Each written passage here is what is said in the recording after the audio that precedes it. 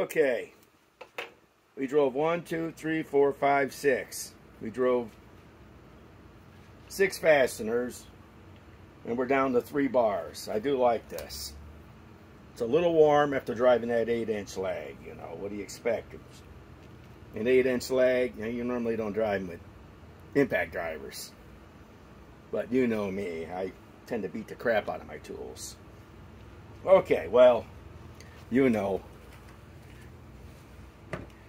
what's going to go on, you know, when I do my next video. This is what we're going to be doing. We're going to be running the 4-mode rigid with the 8 amp max output EXP battery against the KOBALT XTR with their 8 amp ultimate output.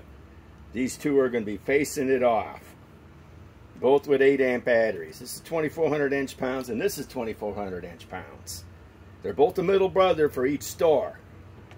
So we're going to see who's going to win this. I could already tell you right now that the KOBALT's a little bit taller. But this is what's going to happen. So, okay, Eric the Bearded Tool Guy signing off.